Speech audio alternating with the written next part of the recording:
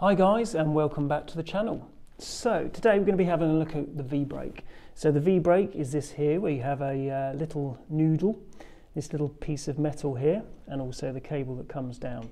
So when you actuate the brake, you can see that it pulls this lever arm and then they both move in together. So what can happen in transit or when you're actually just picking up the bike is sometimes that the handlebars can get turned around past the point at which it should. So you can see straight away that the noodle here is going to collide with the frame, and then potentially it's going to stretch this piece of the V-brake, and it's going to actually damage it. So you just need to be really, really careful when you're picking up your bike. You just need to make sure that you keep this wheel nice and straight. If I turn it around the other way, it will do exactly the same thing, except it can go a little bit further, as you can see, but there will still come a point where the brake will get wrapped around and it will pull on the brake itself.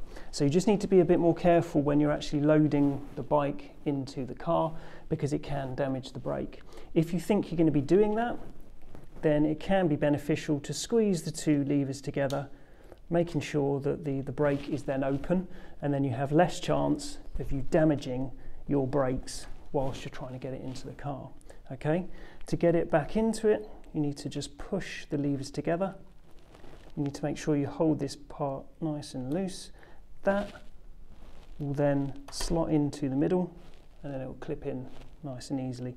Then this little rubber sleeve can go over the noodle interference fit to keep it nice and protected and nice and together.